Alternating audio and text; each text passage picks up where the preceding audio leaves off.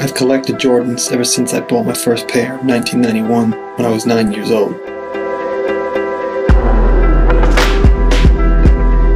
After I beat up my Jordans, wearing them in the streets and playing basketball, I would give them a second life in my skateboarding, which is another passion of mine.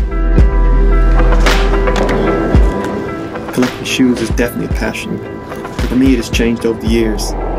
As a kid, I really enjoyed just wearing Jordans until I totally ruined them. Today, I still wear Jordans, but I'm focusing more on collecting actual MJ shoes, which I consider art or museum-level pieces of history. I own a pair of 1988 True Blue 3s that were worn and signed by Michael Jordan. They seem to be the only pair out there, so they are pretty priceless.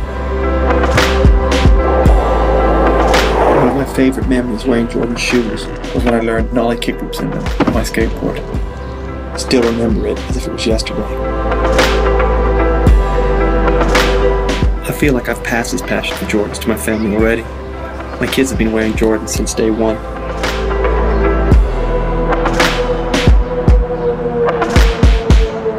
I am Gerard Starkey from London, and I am Jordan.